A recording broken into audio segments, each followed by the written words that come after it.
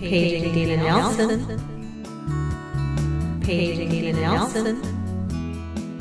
Well, at Tampa General, quality of care is part of our mission, and it's actually one of the most important things that we look at in the hospital every day.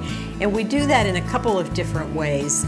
First, we'll look internally and measure all of our outcomes. We measure our patient satisfaction. We get feedback from the family members, from the clinical team.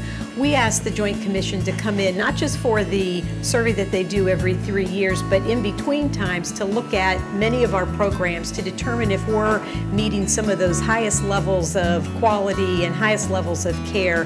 With Joint Commission, we've received 16 disease-specific certifications, which is, I believe, a record nationally. We've been a Magnet designated hospital for over 5 years.